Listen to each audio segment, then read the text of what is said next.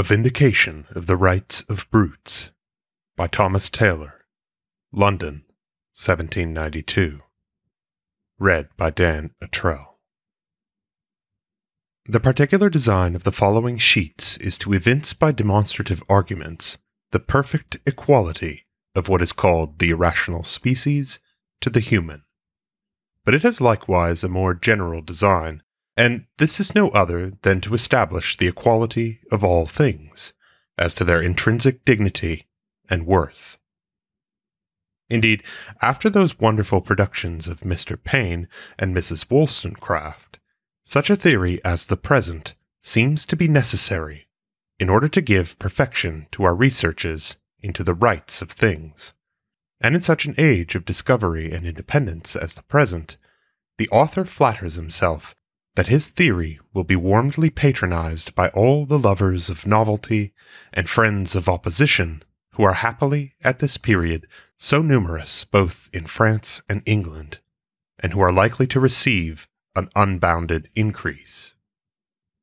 The author is indeed well aware that, even in these luminous days, there are still many who will be so far from admitting the equality of brutes to men that they will not even allow the equality of mankind to each other. Perhaps, too, they will endeavor to support their opinion from the authority of Aristotle in his Politics, where he endeavors to prove that some men are naturally born slaves, and others free, and that the slavish part of mankind ought to be governed by the independent, in the same manner as the soul governs the body, that is, like a despot or a tyrant. For, says he, those who are born with strong bodily and weak mental powers are born to serve, and on the contrary, whenever the mind predominates over the body, it confers natural freedom on its possessor. But this is a conclusion which will surely be ridiculed by every genuine modern, as it wholly proceeds on a supposition that mind and body are two distinct things, and that the former is more excellent than the latter, though almost everyone is now convinced that soul and body are only nominally distinguished from each other, and are essentially the same. In short, such is the prevalence of truth, and such the futility of Aristotle, that his distinction between master and servant is continuously losing ground, so that all subordination seems to be dying away, and an approximation to equality taking place among the different orders of mankind. The truth of this observation is particularly evident in female servants, whose independent spirit, which is mistaken by some for boldness and impudence, is become the subject of general surprise,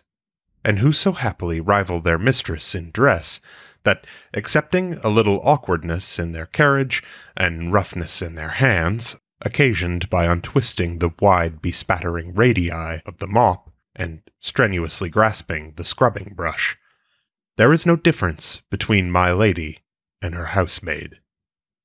We may therefore reasonably hope that this amazing rage for liberty will continually increase, that mankind will shortly abolish all government as an intolerable yoke,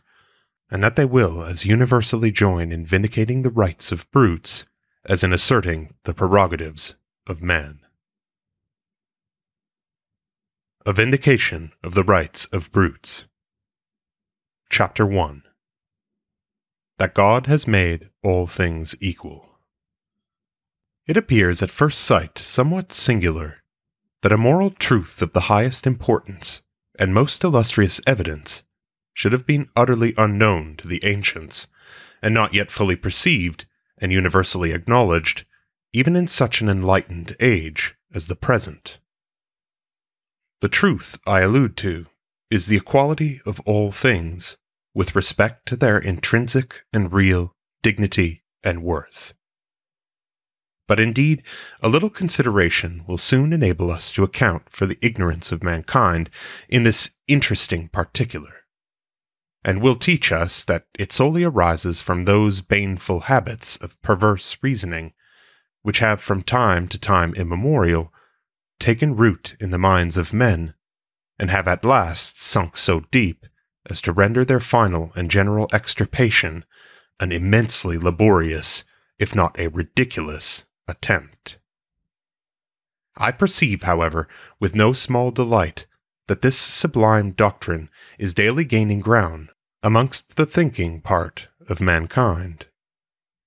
Mr. Paine has already convinced thousands of the equality of men to each other, and Mrs. Wollstonecraft has indisputably proved that women are in every respect naturally equal to men, not only in mental abilities, but likewise in bodily strength, boldness, and the like. But all this, however, is only an approximation to the great truth, which this essay is designed to promulgate and prove, that there is no such thing in the universe as superiority of nature,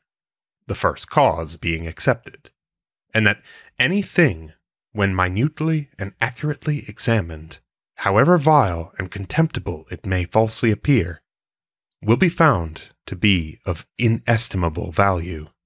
and intrinsically equal to a thing of the greatest magnitude and worth. To be convinced of this, we need only consider that the deity, according to the common conceptions of all men, is a being of perfect equity and impartiality, that his goodness is immense, and that he is no less powerful than good. Now, in consequence of this, all his productions must be equally good and excellent, since otherwise he would be partial and unjust. Should it be said that according to this doctrine, the vilest natures must be as similar to the deity as the most excellent, I reply that this is only begging the question, as we contend that the merit of all things is in all things perfectly equal and the same. But this will appear more evident from the following induction. On comparing the nature of a lion with that of a man, we find that bodily strength is the apparent characteristic of the one, and reason of the other. I say apparent, for, as will shortly be proved, brutes possess reason in common with men, though not in quite so exquisite a degree. And hence, the deficiency of reason, combined with the superiority of strength, renders the lion an animal equally excellent with man. In like manner, the swiftness of a hare united with hare-like reason puts the hare upon an equality both with the lion and the man. The advantages of flying in a bird united with the reason of a bird, the subtlety of spinning in a spider with spider-like reason, and the microscopic eye of a fly with the reason of a fly, will severally be found to be equal to each other, and of equal dignity with the reason and bodily advantages of man. This theory will perhaps appear to many too abstracted and refined, and as having a tendency to destroy those distinctions of society which seem to have been pointed out by nature herself, and to have commenced with the creation of the world. There appears indeed to be some weight in the first part of the objection with respect to the abstractness of this theory, for not long since Mr. Paine, who may be considered as the father of this system, was so lost in contemplation of his sublimity that he suffered himself to be insulted in a company of 200 persons, without attempting to revenge the affront, the whole 200 likewise experiencing the same abstracted effects. Mrs. Wollstonecraft, who, though a virgin, is the mother of this theory, often, as I am told, eats beef for mutton, and I myself am frequently so lost as when reading the best productions of the moderns to imagine they are nonsensical when, at the same time, they are the progeny of the most consummate wisdom and wit. But consequences like these, which are in reality but trifling, ought not to be objected to a system which is founded on truth and intimately interwoven with the nature of things. And as to its being urged that such a system tends to destroy the necessary distinctions of society, I answer that it must first be proved that such distinctions are necessary and natural, for there is great reason to suspect that they are, and always have been, nothing more than tyrannical invasions of certain wicked and designing men who wished, and have unfortunately succeeded in their wish, to destroy that equality which the author of the universe has benevolently inserted in all things. These distinctions, indeed, are so far from being natural that the very words by which they are expressed are evidently corruptions of more common and less arbitrary appellations. Thus, for instance, the Greek word for a king, basileus, is doubtless a corruption of basiliskos, a basilisk, and the English word nobility is in like manner a corruption of the word mobility, just as praying, when it becomes social, is beyond all controversy a corruption of braying, as I doubt not will be readily acknowledged by the ingenious and learned Mr. Wakefield. Chapter 2. That brutes possess reason in common with men. But as our more immediate business at present is with brutes and their rights, in order to accomplish in a becoming manner this arduous investigation, I shall prove, in the first place, that they are rational beings, as well as men. And in the second place, I shall enumerate some out of the numberless advantages which could arise from endeavoring to understand the language of brutes, and restoring them to their natural equality with mankind. At the same time, I would wish the reader to take notice that whatever is here asserted of brutes is no less applicable to vegetables and even minerals themselves, for it is an ancient opinion that all things are endued with sense, and this doctrine is very acutely defended by Campanella in his treatise De Sensu Rerum et Magia,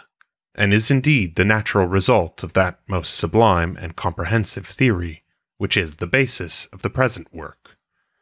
So that there is some reason to hope that this essay will soon be followed by treatises on the rights of vegetables and minerals composed by persons of far greater abilities than I possess, that thus the doctrine of perfect equality will become universal, dominion of every kind be exiled from the face of the earth, and that beautiful period be realized, which at present is believed to exist only in fable, when man walked with beast, joint tenant of the shade. But in order to prove that brutes possess reason in common with men, I shall present the reader with the substance of the Platonic philosopher Porphyry's arguments on this subject, which I collected with great pains from his third book on abstinence from animal food, as they appear to me to be admirably calculated for our present design, and are as follow. It is a true and Pythagoric opinion that every soul participating in sense and memory is rational, and is endued with speech, as well internal as external, by means of which animals apparently irrational confer with each other. But that the words they employ for this purpose should not be distinguished by us is not to be wondered at, if we consider that the discourse of many barbarians is unintelligible to us, and that they appear to make use of indistinct vociferations rather than rational speech. Besides, if antiquity is to be believed, and the testimony of those who existed in our time, and that of our ancestors, there are some who have affirmed themselves capable of hearing and understanding the speech of animals, as among the ancients, Melampus and Tiresias,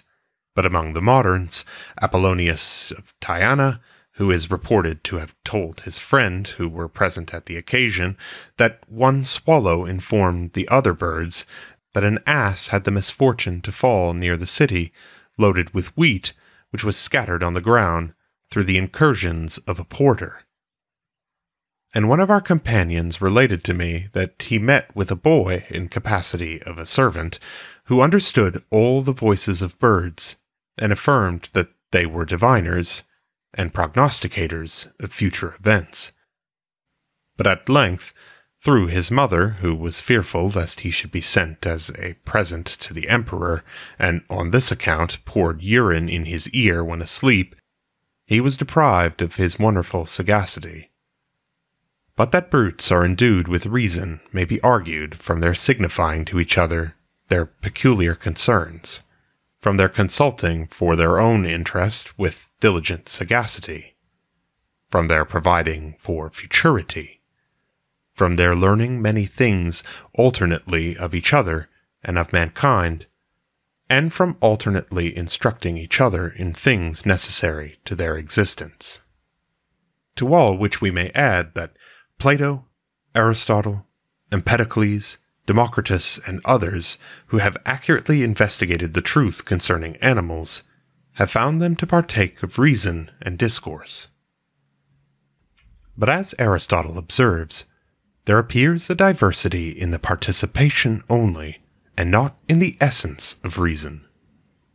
The difference consisting in more or less, which many think may be applied to the nature of gods and men, a diversity between these subsisting according to a perfect and imperfect habit of reason, and not according to a contrariety of essence. So one and the same reason is common to men and brutes, but is distinguished by degrees of intention and remission.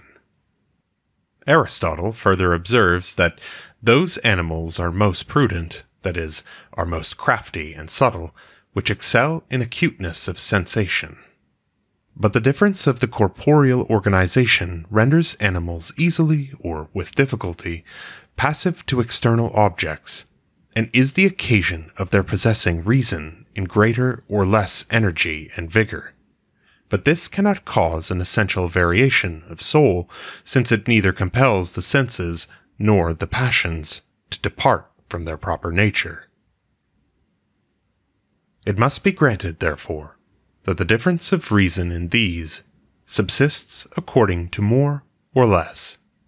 Nor must we deprive other animals of reason entirely, because we participate in a higher degree of intellection, as we do not deny that partridges can fly, because hawks soar with greater rapidity, for indeed it may be admitted that the soul is subject to passion from its union with the body, and is affected according to the good or bad temperament of its constitution,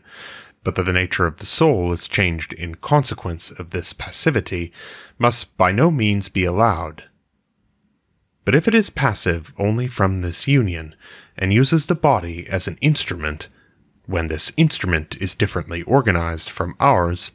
it performs many things which we are unable to effect. And indeed, it is passive from the particular constitution of the body, but it does not on this account change its peculiar nature. But those who affirm that brutes, in their rational operations, act from nature, do not sufficiently perceive that they are naturally endowed with a rational power, nor that the reason we participate in is the gift of nature, although its perfection depends on an increase beyond what we derive from nature. Nor is it an argument against the rationality of brutes that their reason is not derived from discipline, since it is true in other animals as well as in men that many things are taught them from nature, but that they acquire much information from after instruction. Again, some have endeavored, and I think not absurdly, to show that many animals are more prudent than we are, from the places in which they reside. For as the inhabitants of the ether are more rational than mankind, this is likewise true, say they, of the next to these, the inhabitants of air. Afterwards, the residents in water and in earth differ from each other in gradation of reason. For if we measure the dignity of divinities from the excellency of place, it is equally just to apply the same standard to every kind of animal nature. Again, Socrates, and before him Rhadamanthus, used to swear by animals, but the Egyptians believed that certain animals were gods. Whether this was their real opinion, or whether they designedly gave the countenance of an ox and the face of birds to the forms of the gods, that they might induce men to abstain from animals, as much as from their own species, or whether this proceeded from some more secret cause of which we are ignorant. Thus, too, the Greeks placed the horns of a ram on the statue of Jupiter, but the horns of a bull on that of Bacchus, and composed the statue of Pan from the junction of a goat and a man. To the Muses and Sirens, Love and Mercury, they gave wings, and they relate that Jupiter assumed at different times the form of a bull, of an eagle, and of a swan, by all which the ancients testified the honors they bestowed on animals, and this in a still greater degree when they affirm that a goat was made the nurse of Jupiter. But fables indicate that brute animals accord with mankind in the nature of soul when they affirm that through the indignation of the gods, human souls pass into the bodies of brutes, and that when thus transmigrated, they excite the pity of the divinities, signifying by such narrations that all animals are endued with reason, which, though imperfect in most of the brutal kind, is not entirely wanting in any. Hence it is unjust to destroy animals, since they are not entirely alienated from our nature, but participate of reason in common with mankind, though in an inferior degree. But we, indulging in wantonness and cruelty, destroy many of them in theatrical sports, and in the barbarous exercise of the chase, by which means the brutal energies of our nature grow strong, and savage desires increase. On the contrary, the Pythagoreans exercised gentleness and clemency towards brutes as a specimen of humanity and pity. Again, that brutes participate of reason may be argued as follows. Everything which is perfectly inanimate, since it is destitute of reason and intellect, is opposed to that which, together with soul, participates of reason and a certain intelligence. For every animated, sensitive being possesses also a fantasy as a kind of reason, and nature, which forms everything for the sake of some purpose and with reference to some end, formed also an animal sensitive, not that it might simply perceive and suffer, but that it might distinguish what is convenient to its nature from what is inconvenient, and pursue the one and avoid the other. Procures to every animal the knowledge of what is noxious or beneficial. But that conduct which is the result of sensation, I mean the prosecution of things useful, and the avoiding of such as are destructive, can only be present with beings endued with a certain ratiocination, judgment, and memory. Indeed, Strato, the physiologist, justly observes that sense cannot at all operate without intelligence, since we often run over writings with our eyes and expose our ears to discourse without any attendant consciousness, the soul being intent on some other concern, and afterwards consider and pursue the meaning they contain by recollecting what was before unnoticed. From whence it is well said by the poet, "'Tis mind alone that sees and hears, and all besides is deaf and blind." For indeed, though our eyes and ears become passive to external objects, yet perception cannot take place unless intellect is present. On which account King Cleomenes, when a certain discourse was praised at a banquet at which he was present, being asked whether it did not appear to him excellent, "That must be determined by you," says he, "for my soul was at the time in the Peloponnesus." But although we should admit that sense does not require intellect in the prosecution of its energies, yet when it places a difference between two objects, pursuing the one and avoiding the other, and sagaciously invents the middle term of pursuit and declination, we may justly attribute such inventions to the operations of reason, and conclude that these powers are peculiar to a rational nature,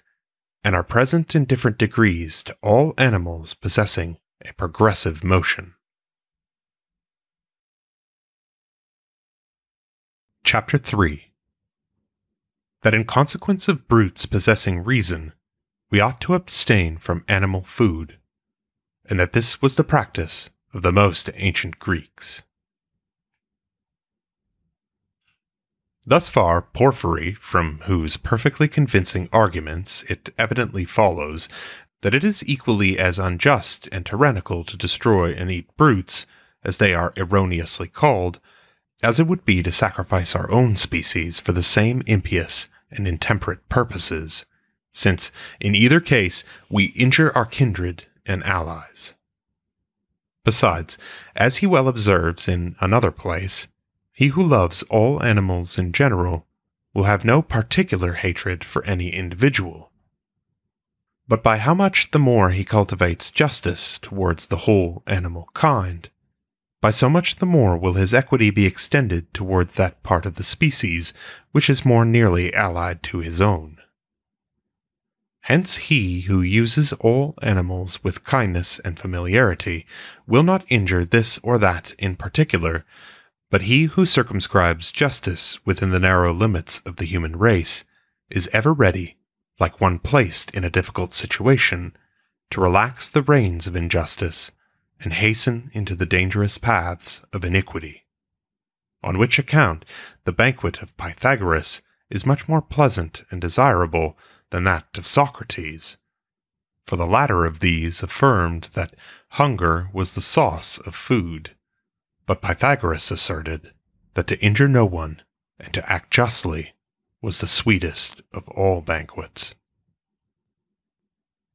But that this abstinence from animal food, which is here so warmly recommended, was actually adopted by the most ancient nations,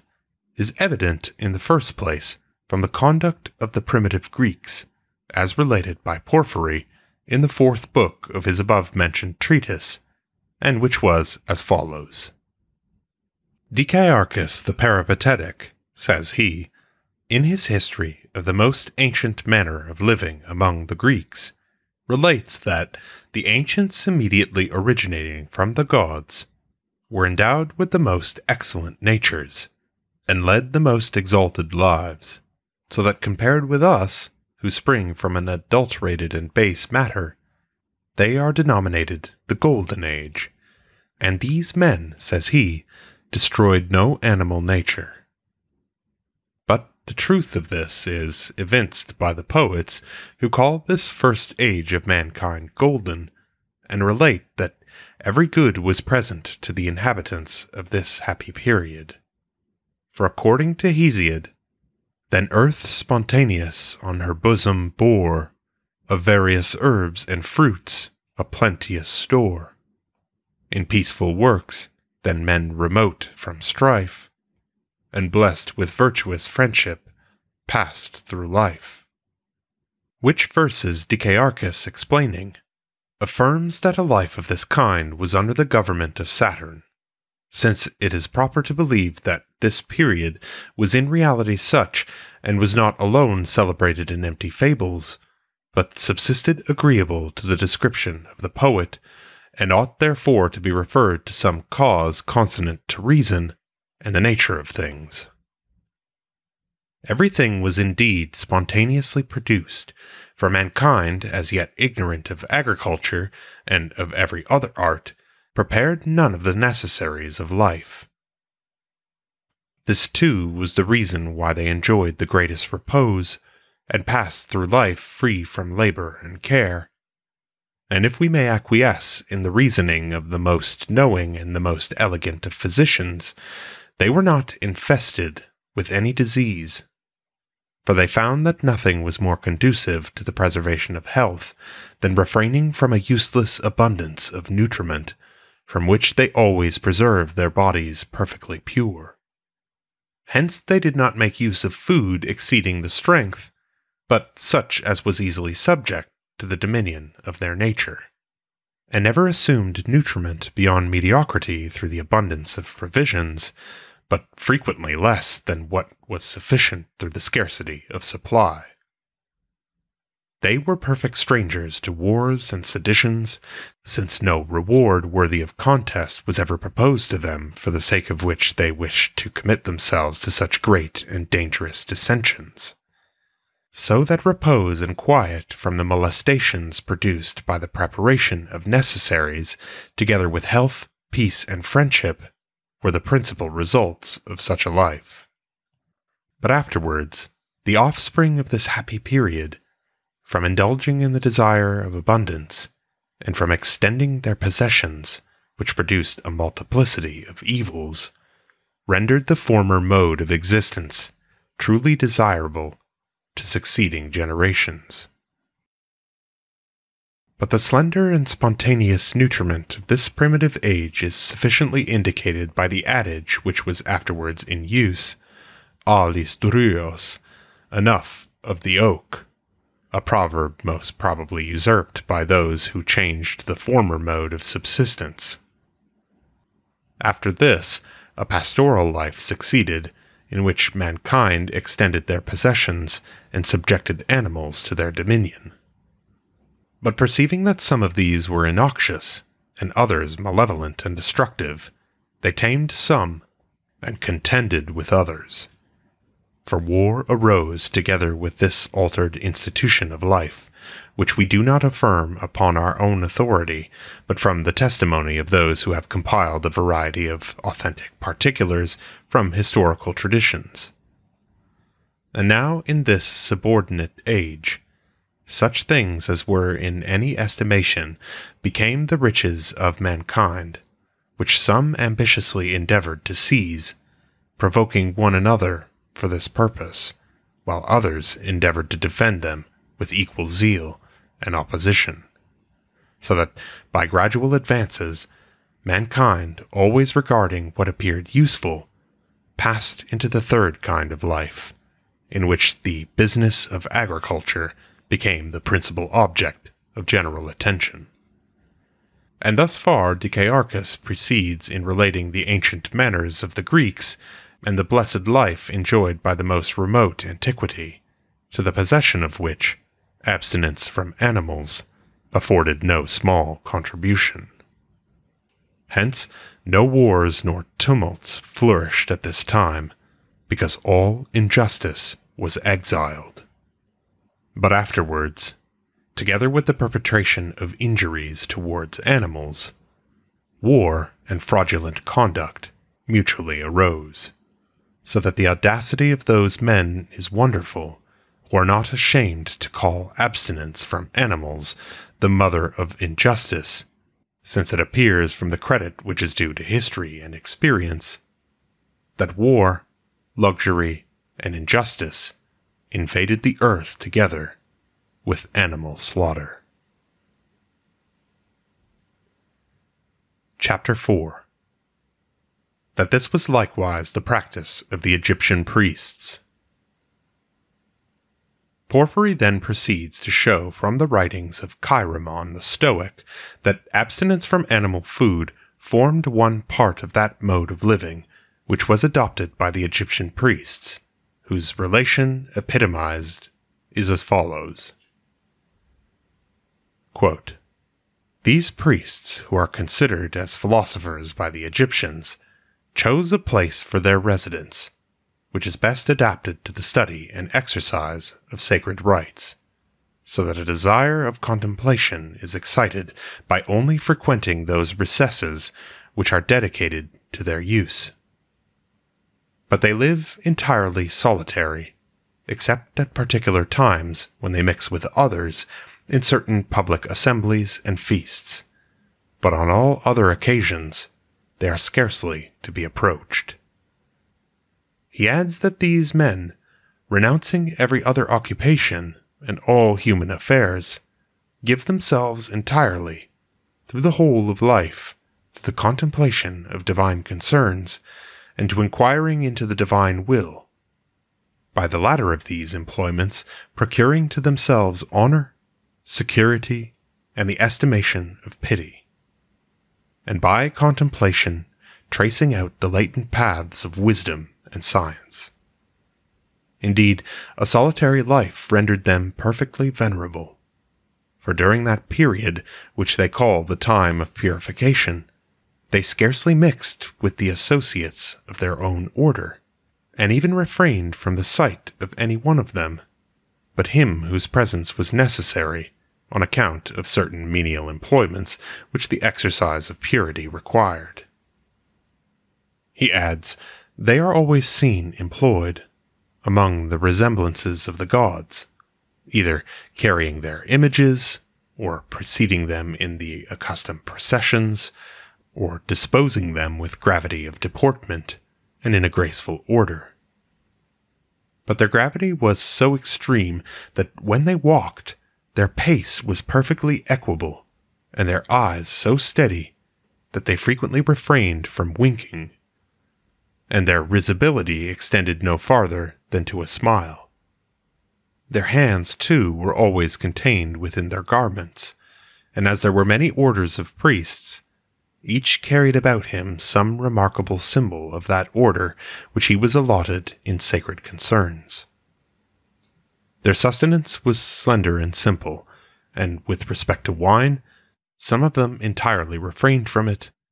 and others drank it very sparingly, because they affirmed that it hurt the nerves, and was an impediment to the invention of things, and an incentive to venereal desires. They also abstained from bread in exercises of purity, and if they eat it at other times, it was first cut into pieces and mingled with hyssop. For the most part, too, they refrained from oil,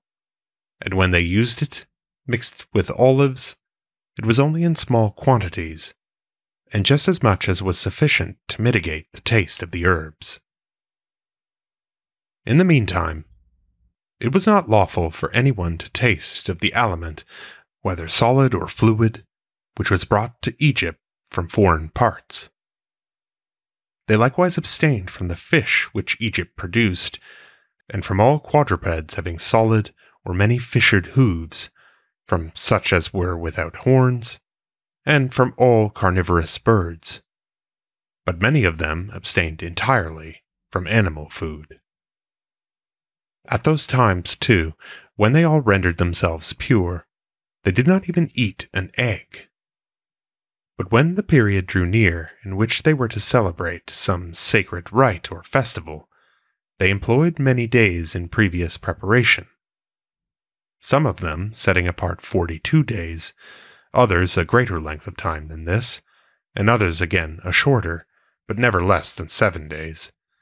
abstaining during this period from all animals and from all leguminous and oily nutriment, but especially from venereal congress. They washed themselves thrice every day in cold water, namely, after rising from bed, before dinner, and when they betook themselves to rest. And if they happened to be polluted in their sleep, they immediately purified their bodies in a bath. Their beds likewise were composed of the branches of a palm, which they called bice. A piece of wood of a semicircular form, and well planed, served them for a pillow. But through the whole of life, they were exercised in the endurance of hunger and thirst, and were accustomed to a paucity and simplicity of nutriment. But as a testimony of their temperance, though they neither used the exercise of walking or riding, yet they lived free from disease and were moderately strong. For indeed they endured great labor in their sacred ceremonies, and performed many services, exceeding the common strength of men. They divided the night between observations of the celestial bodies and offices of purity, but the day was destined to the cultivation of the divinities, whom they worshipped with hymns each day, 3 or 4 times, namely, in the morning and evening, and when the sun is at his meridian, and when he is setting. The rest of their time they were occupied in arithmetical and geometrical speculations, always laborious and inventing, and continually employed in the investigation of things. In winter nights also they were diligent in the same employment, and were ever vigilant to literary studies, since they were not solicitous about external concerns, and were freed from the base dominion of intemperate desires.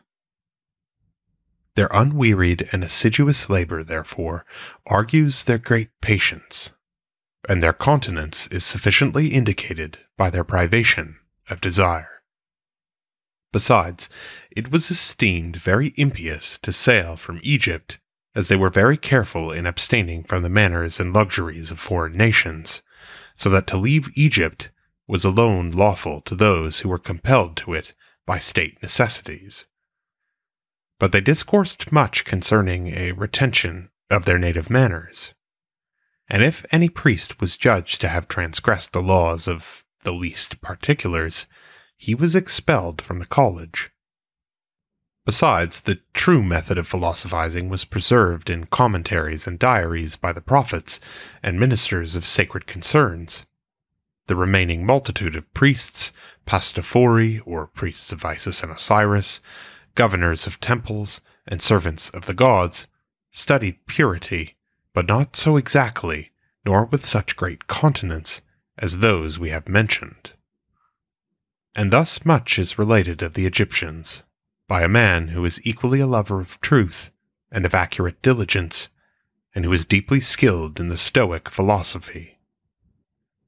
But the Egyptian priests, having proceeded thus far in the study of purity and conciliating divinity to their nature,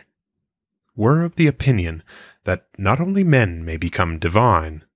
and that soul is participated by man on this terrestrial globe, but that it passes at different periods into the bodies of all animals. Hence, in framing the resemblances of the gods, they made use of every animal form, and sometimes they united for this purpose the bodies of men and beasts, and again of men and birds. For it was customary with them to represent some particular god in a human form from the extremities of the neck, but with the face of a bird, or a lion, or some other animal. And again they fashioned another divinity with a human head, having the other parts composed from different animals, applying the superior parts of some animals and the inferior parts of others in this conjunction. By all which they showed, according to the sentiments of the divinities, that men and beasts possess something in common, and do not without the concurrence of the divine will, from a savage state, become tame, and receive their education together with mankind. Hence a lion is venerated by them as a god, and a certain part of Egypt called Nomos is surnamed Leontopolis, or the city of lion worshippers. Another part, Busiris, or ox worshippers, and again another, Lycopolis, or wolf worshippers.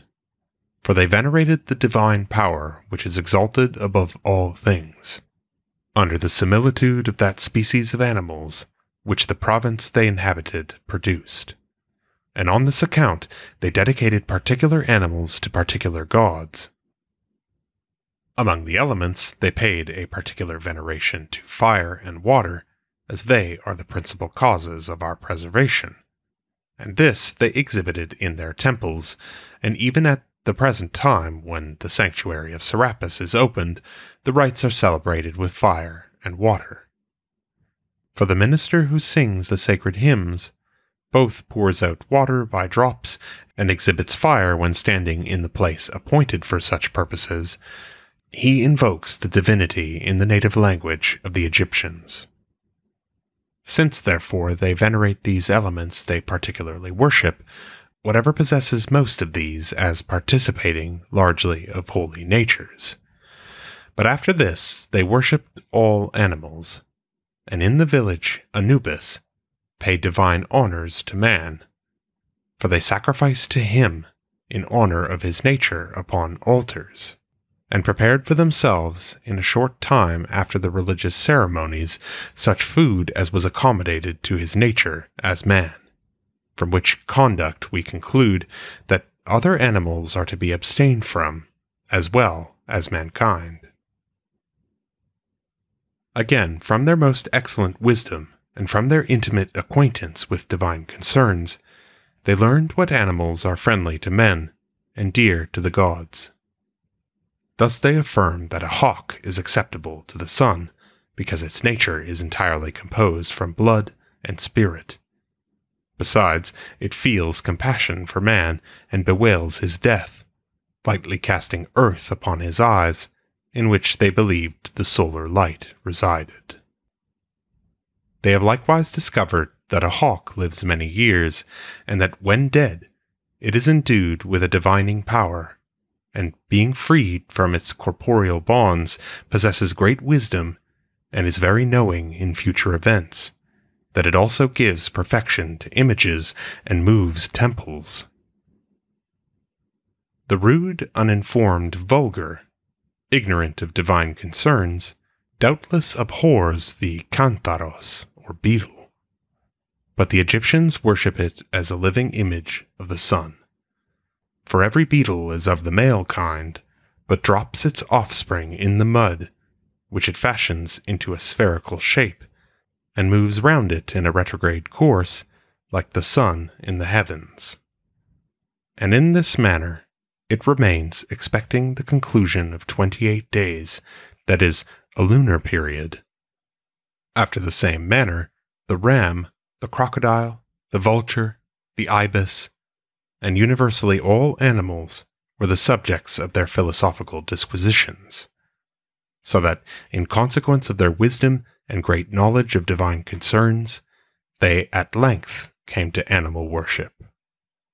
But the unlettered man is perfectly ignorant by what means they preserved themselves from being carried away by vulgar folly, how they deserted the paths of ignorance frequented by the multitude, and admitted as a part of their worship things of no general estimation. But this consideration, no less than the preceding observations,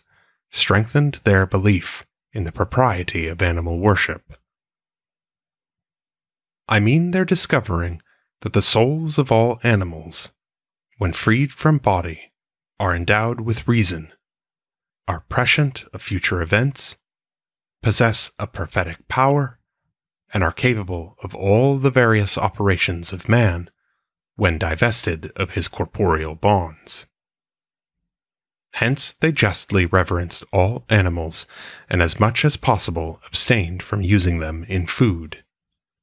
But as the Egyptians worshipping the gods through the medium of animals requires much investigation, and far more than the limits of this work will admit, what has been already revealed concerning their mysteries must suffice our present design. End quote. Chapter 5. The same abstinence exemplified in the history of the Persians and Indians. Again, says Porphyry, among the Persians, those who are wise in divine concerns and priests of divinity are called magi, for such is the signification of the word according to the Persian dialect. But so august and venerable is this class of men among the Persians, that Darius, the son of Hystaspes, ordered this, among other things, to be inscribed on his tomb, that he was the master of magic. These magi, according to Eubulus, who composed the history of Mithras in many books, are divided into three kinds. The first and most learned of which sects neither eat nor destroy animals, but adhere to the ancient abstinence from animal food. But the magi of the second order destroy animals indeed, but not such as are tame, nor do those of the third order equally feed on all kinds. The first and greatest dogma of all these tribes is the doctrine of the metempsychosis of Mithras, insinuating the agreement of our nature with that of other animals, by calling themselves by their names. Thus they denominate the male mystics who participate of their sacred rites lions, but the female lionesses, and the servants of the priests ravens. And the same custom obtains in preserving the remembrance of their fathers, for they denominate these hawks and eagles, but he who is initiated in those rites, of which a lion is the symbol, is invested with all the various kinds of animal forms. This custom Pallas, in the books which he composed concerning Mithras, accounts for, by saying that common people thought it respected the circle of the zodiac, but that the true and accurate opinion is that they insinuated by this custom the transmigration of human souls into all the different orders of bodies. He adds, the Romans call some men by the names of boars, goats, and blackbirds, and denominate in a similar manner the gods, the artificers of these. Thus they call Diana Lupa, or a she-wolf, but to the sun they give the appellation of a bull, a lion, a dragon, and a hawk, and to Hecate the names of a horse, a bull, a lioness, and a dog. But the Greek name of Proserpine, according to many theologists, is derived from nourishing wood pigeons, for this bird is sacred to Hecate. Hence, a wood pigeon is dedicated to the goddess Maya by her priests, and Maya is the same with Proserpine, because she is both a mother and a nurse. For the terrestrial goddess and Ceres are one and the same, to whom they consecrate a cock, and hence those who are initiated in the mysteries of this goddess abstain from domestic birds. For it is ordered in the Eleusinian rites that the initiated refrain from cooped-up birds, from fish, beans, and pomegranates,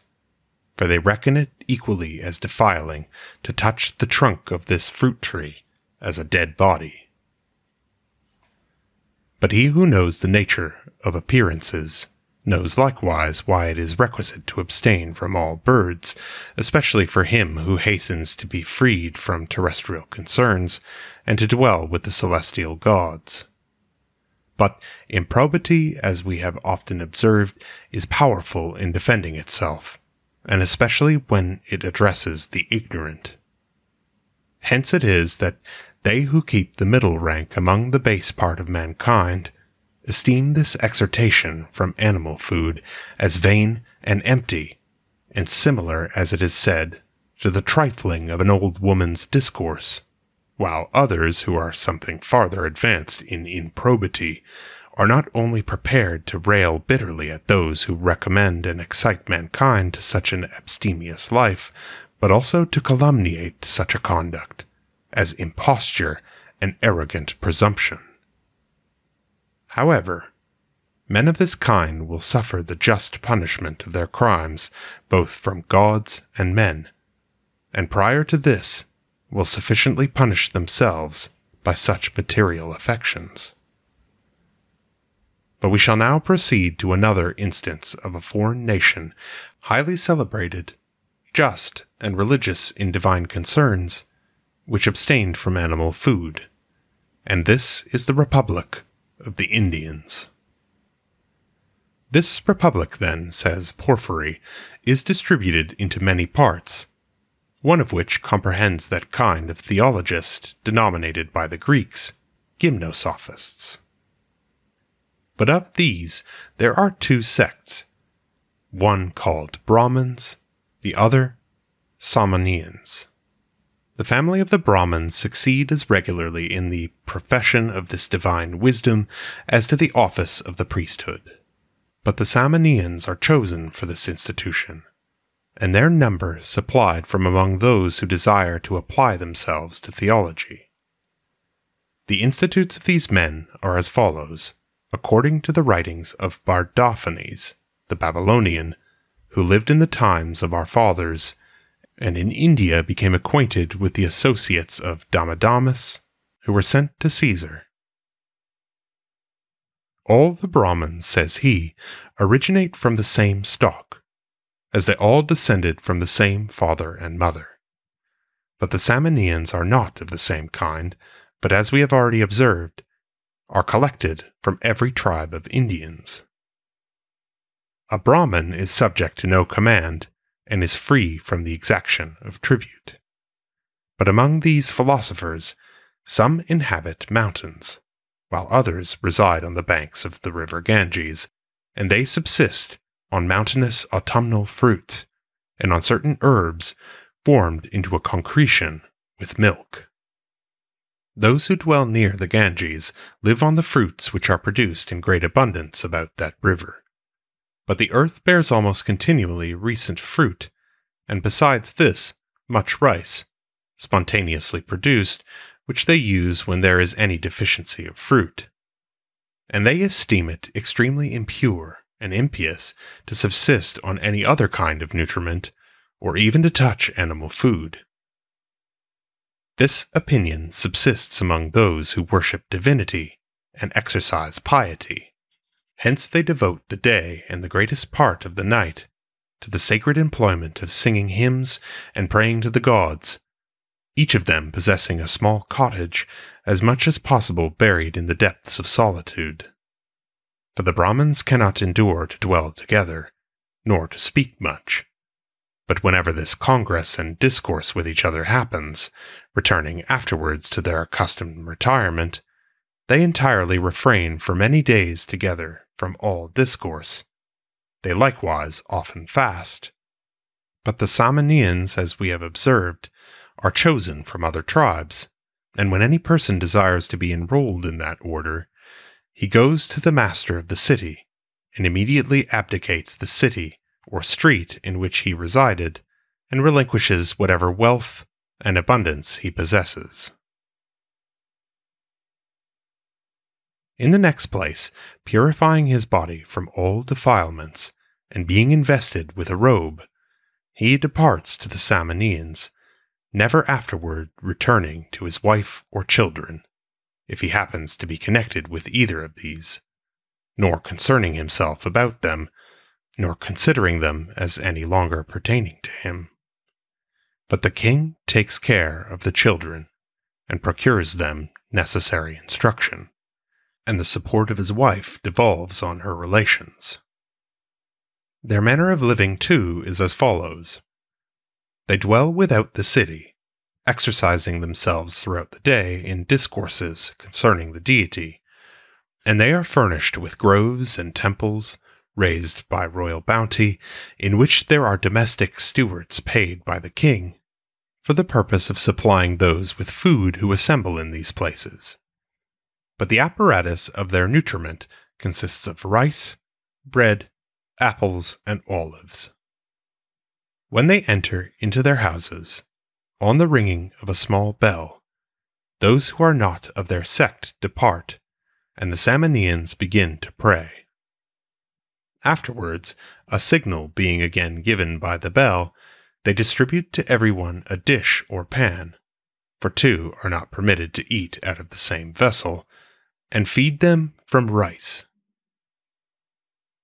If anyone desires variety of food, he has some pot herbs added, or some autumnal fruits, but as soon as the wants of nature are supplied, they depart without delay to the same divine exercises. They all live without wives, and without possessing any external abundance. And other Indians regard this sect, and that of the Brahmins, with such high veneration that the king himself visits them, and begs that they will pray to and supplicate the gods, when enemies assault the kingdom, or give him such counsel as the situation of his affairs requires. These philosophers are so affected towards death that they bear with reluctance the whole of the present life as a certain necessary service of nature, and hasten with the greatest eagerness to a liberation of their souls from the bondage of the body. Hence, when they perceive their corporeal part in a flourishing condition, and are free from the incursions of evil, they often spontaneously depart from the present life. And though they previously declare their intention to others, yet no one prevents them in its execution. But the gymnosophists pronounce all those who are dead happy, and deliver certain instructions to the familiars of the deceased, so that the vulgar, as well as these philosophers, from their mode of education, are firmly persuaded that souls converse with each other after death. But the friends of the deceased, after the charge given by the gymnosophists, commit the body to fire, that the soul may be separated with the greatest possible purity from its connection with the body, and conclude the service by singing a hymn, for indeed these men commit their dearest friends to the embraces of death with far greater cheerfulness than others endure the departure of their fellow citizen to some distant country. At the same time, they lament their own situation as yet abiding in mortality, and proclaim the happiness of the deceased who have now obtained an immortal condition of being. Thus far, the excellent Porphyry, from all which it evidently follows that abstinence from animal nutriment, which is the natural consequence of our sublime theory, is by no means a novelty, but may be justified by the practice of the wisest and best of men in the earliest periods of time. But it may perhaps be objected that according to my system, vegetables likewise ought not to be destroyed and eaten on account of their perfect equality with the nature of brutes and men. To this I answer that the life of a plant is in itself so inconsiderable, though this deficiency is amply recompensed by the beautiful organization of its corporal frame, that it cannot be supposed to suffer any pain in its discerption, and consequently is not in reality injured by being made subservient to the nourishment of man and beast. Indeed, it is much to be wished that we could obtain from a vegetable aliment, without any inconvenience to our composition, and that, like Homer's deities, we were superior to the want of meat and drink, that we might become truly immortal, or that we could procure from our nature what is celebrated in fables, a remedy against hunger and thirst, and that stopping the flowing condition of our body, which, like an ever-running stream, is continually rolling into a dark sea of matter, as into the abyss of non-entity, we could immediately be present with the best and most exalted natures, and rise to that condition of being in which he who is conjoined by an ineffable union with the deity is himself a god. But this indeed is one of Porphyry's ecstasies, who being a Platonist, was of course subject to uncommon flights. Chapter 6. On the importance of understanding the language of brutes, and restoring them to their natural equality with mankind. But it is now time to consider the importance of learning the language of brutes, for it is already evident from Porphyry that they have a language of their own, and that it may be understood by mankind. In order therefore to accomplish this design in the most perfect manner, I shall produce a variety of curious histories of brutal sagacity from the writings of Plutarch, and show how mankind may be benefited by associating with brutes,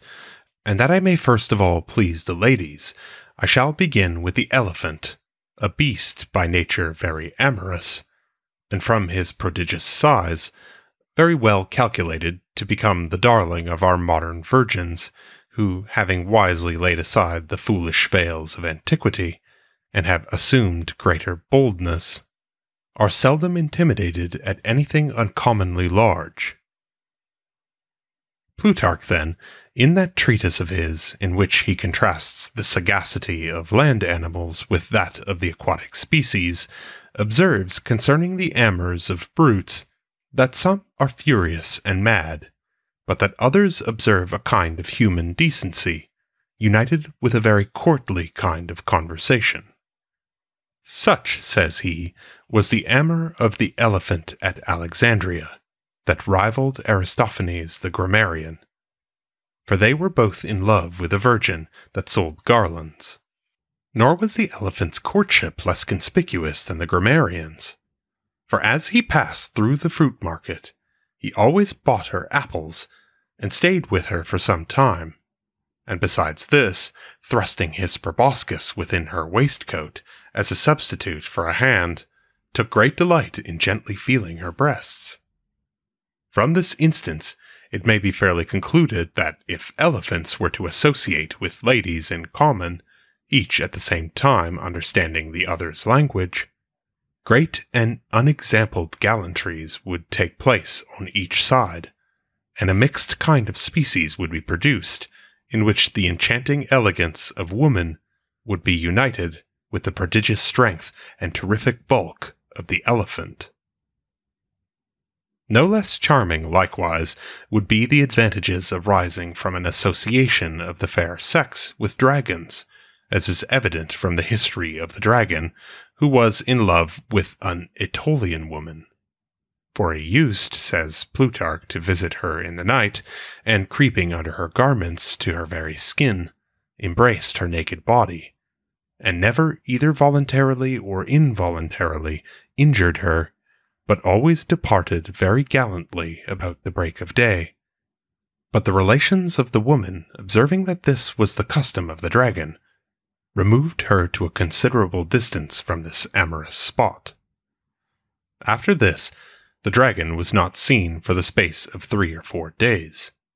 being all this time, as it seemed, wandering in search of her.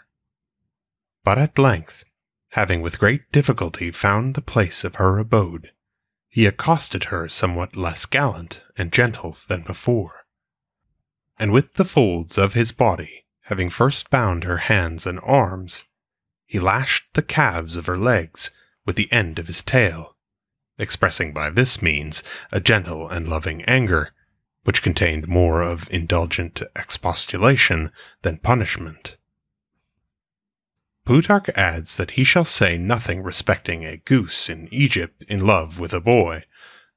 nor of the ram in love with the grouse that played on the harp, because, says he, the story is well known to everyone. Indeed, the instances already adduced are sufficient to convince the sagacious reader that prodigious benefits must arise from the mutual converse and copulation of species which have hitherto been considered as unallied and inimical to each other. And here I cannot refrain from mentioning a most singular advantage which would arise from the association with dogs, when their language is perfectly understood by us. The advantage I allude to respects a thing of no less importance than the instruction of youth in one of the most interesting particulars belonging to juvenile tuition. Everyone knows how universally prevalent the practice of self-pollution is become among children, and how dreadful its consequences are in debilitating the constitution and corrupting the morals of the unhappy youths who are the votaries of this detestable vice. Now, that extraordinary genius, Mrs. Wollstonecraft, proposes the following remedy for this pernicious practice, in that great work of hers called Elements of Morality for Children. I am thoroughly persuaded, says she, that the most efficacious method to root out this dreadful evil, which poisons the source of human happiness, would be to speak to children of the organs of generation as freely as we speak of the other parts of the body, and explain to them the noble use which they were designed for, and how they may be injured. She adds, I have conversed with the most sensible schoolmasters on this subject, and they have confirmed me in my opinion. This plan is beyond all doubt a most striking proof of her uncommon capacity, and the truth of her grand theory, the equality of the female nature with the male. For whoever considers this affair with the attention it deserves must be convinced that if children were but told how the genital parts may be injured, and how they are to be employed in a natural way, they would not have the least curiosity to make any experiments which might tend to frustrate the benevolent intention of nature. But however great and original this thought may be, yet it would certainly be very much improved by committing the instruction of youth in this particular to dogs. For these sagacious animals, of whom appear to be the cynic philosophers, would not only be very well calculated to explain the noble use for which the parts were designed, but would be very willing at any time in any place to give them specimens of the operation of the parts in the natural way. Not to mention that they would likewise teach them how to get above those foolish habits, decency and shame, which false opinion first introduced, and ridiculous custom afterwards has so deeply confirmed. But we must not yet dismiss the elephant, since it appears that these wonderful animals are no less calculated to act the part of surgeons than to please the fair. For being brought, says Plutarch, to persons that are wounded, they will extract the heads of spears and arrows from their bodies, with very small degree of pain, and without delacerating and mangling the flesh. Now, the advantages which would result to apothecaries and physicians from entering into partnership with these animals are so important that they will doubtless be greedily embraced by all the medical tribe. For in the first place,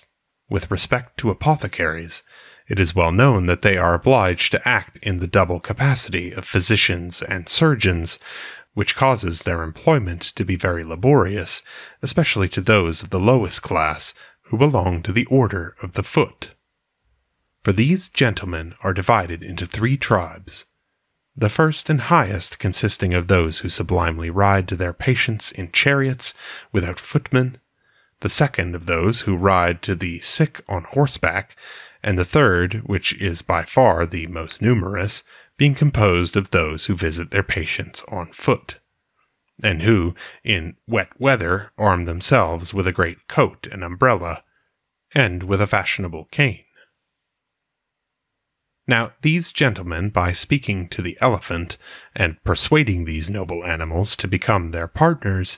would derive the following amazing advantages from such an association. For they might ride on the backs of their elephants, and might commit the whole surgical department to the entire management of these bulky beasts, not to mention that as the weight of one man must be inconsiderable to an elephant,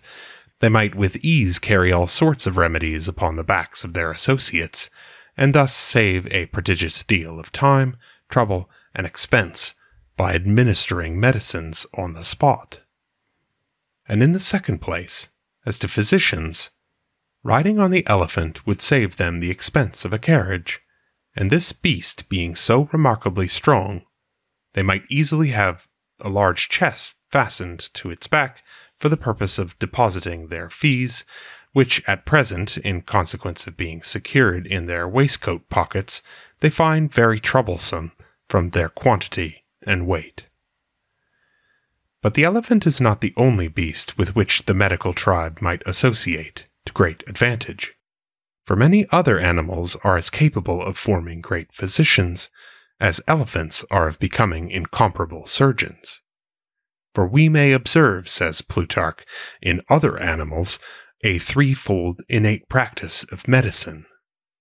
Thus, for instance, tortoises make use of basil, and weasels eat rice when they have devoured a serpent, and dogs purge themselves from abounding bile with a particular kind of grass. The dragon sharpens the dimness of his sight with fennel, and the bear, when she leaves her cave after long emaciation, feeds upon the herb called wild dragons,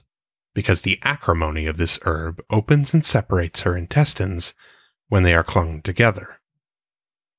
At other times, when satiated with food, she repairs to the Emmet Hills, and thrusting out her tongue, all soft and unctuous, through the sweet kinds of slime with which it is enveloped, till it is crowded with emmets, she at length swallows them, and thus recovers her health, and it is reported that the Egyptians observe and imitate the bird called ibis in purging and cleansing her bowels with the briny water of the sea. Hence the priests, when they purify themselves, make use of the water of which the ibis has drank. For these birds will not drink the water if it be medicinal or otherwise infected. There are likewise some beasts that cure themselves by abstinence, as wolves and lions who, when they are overgorged with animal food, lie still and digest their crudities by the warmth of another's body. Now, as there is no reason whatever to doubt the truth of these relations, such specimens of medical skill must convince the most incredulous that when these animals are tamed through their association with mankind, we may expect to see physicians equal to the most illustrious among men, in the persons of bears, dragons, and weasels,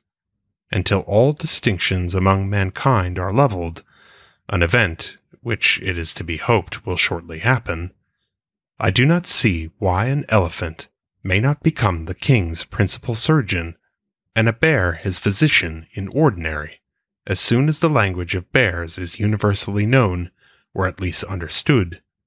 by the principal persons at court.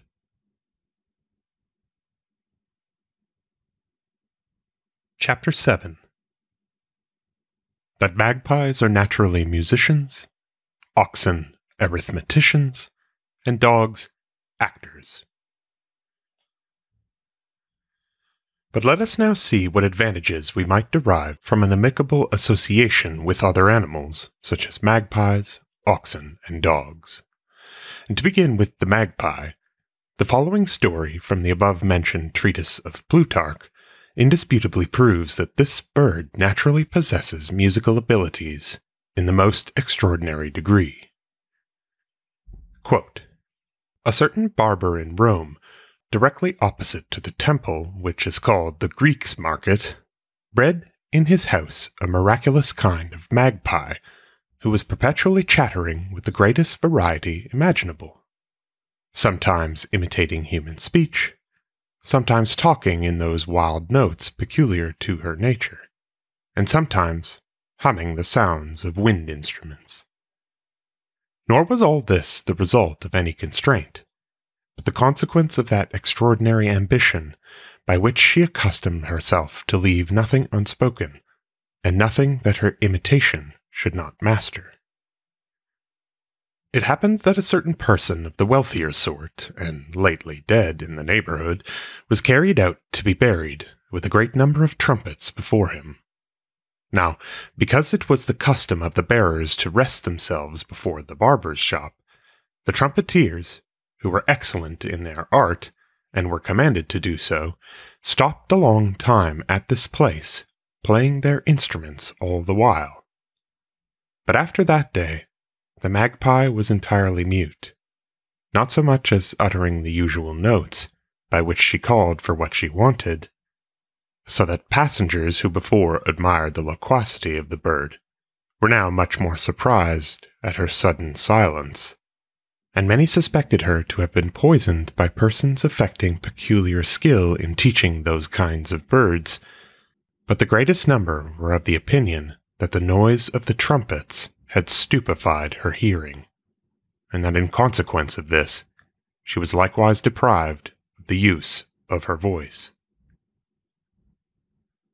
But indeed the cause of her unusual silence was not the result of either of these effects, but arose from her retiring to exercise, by herself, the imitation of what she had heard, and to sit and prepare her voice to express in the same manner as the instruments what she had learnt. For soon after, she suddenly made her appearance, but had quitted all her former imitations, sounding nothing but the music of the trumpets, and observing all the changes and cadences of the harmony with an inconceivable exactness of time. Now, from this curious history, it evidently follows that magpies, when properly disciplined, their language being perfectly known to us, might in time form a musical band equal to that at Vauxhall, and thus being employed instead of men by the proprietors of that elegant place, might save them a prodigious expense, since it does not appear from any accounts, ancient or modern, that either birds or beasts are money-getting animals. Besides, they would form admirable clerks for dissenting meeting-houses. For, as the dissenters have a great objection to instrumental music in divine service, not because of the harmony, but because it is instrumental, the magpie, by his imitative art, would present them with all the variety of instrumental melody, and yet it would be strictly vocal. The loquacity, indeed, of these birds appears to be so admirable that I see no reason why they might not become excellent Methodist parsons, for they could doubtless as well imitate vehement declamations and vociferate barbaric cant as counterfeit to the sound of the trumpet, and utter the apparently wild notes of nature. And thus much for the magpie. Let us now proceed to the ox, who has been unjustly characterized with the epithet of dull, as the following history will abundantly evince. At Susa, says Plutarch, there are oxen that water the king's gardens with portable buckets, of which the number is fixed. For every ox carries 100 buckets every day, and more than this you cannot by any means force them to carry. For indeed, when constraint has been used for experiment's sake, nothing could make them stir after they had carried their full number. Such an accurate account do they take, and preserve in their memory, as Ctesias the Cnidian relates. Now who can doubt after reading this, but that if the same pains were taken with oxen as we take with our youth, they would become excellent arithmeticians.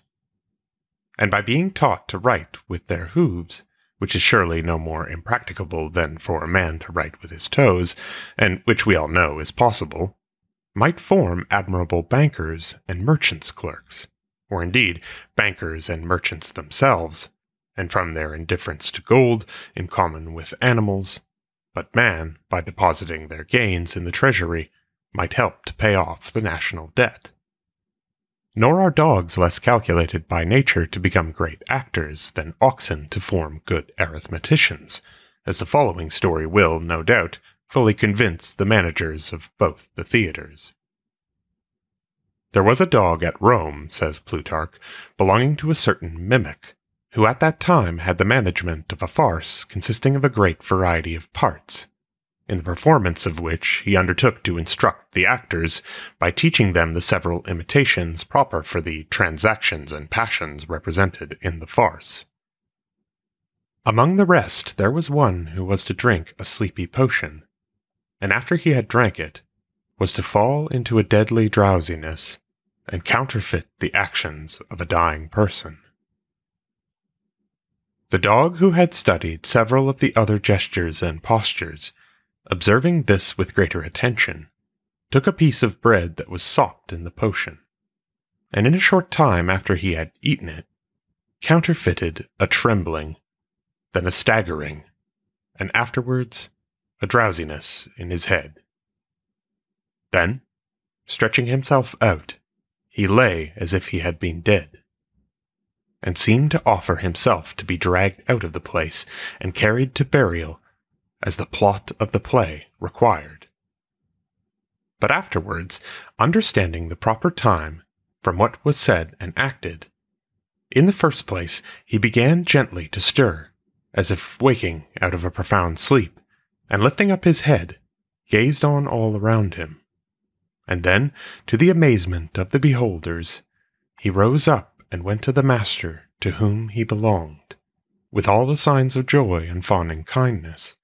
so that all the spectators, and even Caesar himself, for old Vespasian was present in Marcellus's theatre, were highly pleased with the sight. It appears to me, I confess, from this relation that the dog must have acted in a manner equal to Garrick himself, and it is to be hoped that the managers of our theatres, in consequence of paying proper attention to this wonderful story, will in a short time bring on the stage dogs and puppies to act at least jointly with men, till the language of these animals is known in common. And when that much to be desired event shall take place, that they will suffer them to act by themselves, to the infinite delight of numberless spectators. For surely, when puppies act, the theatres will be uncommonly full. I might here enlarge greatly on the prodigious benefits which would arise to mankind from associating with fishes through the means of a submarine navigation, which Bishop Wilkins has demonstrated to be practicable in his ingenious treatise on mathematical magic. But this would too much exceed the limits of the present work. However, if the reader is desirous of obtaining perfect conviction in this particular, he need only consult the latter part of the so often mentioned curious treatise of Plutarch, and he will find that fishes are no less sagacious than land animals, and that, of course, the advantages arising from restoring them to their natural equality with mankind are no less numerous and great than those we have already taken notice of in the terrestrial and aerial tribes. And thus much may suffice for an historical proof that brutes are equal to men. It only now remains, and this must be the province of some abler hand, to demonstrate the same great truth in a similar manner of vegetables, minerals, and even the most apparently contemptible clod of earth. That thus this sublime theory being copiously and accurately discussed, and its truth established by an indisputable series of facts, government may be entirely subverted, subordination abolished, and all things everywhere and in every respect be common to all. End of A Vindication of the Rights of Brutes by Thomas Taylor, London, 1792. Read by Dan Attrell. If you would like to support more work such as this, please visit patreon.com/themodernhermeticist. And above all, thank you for listening.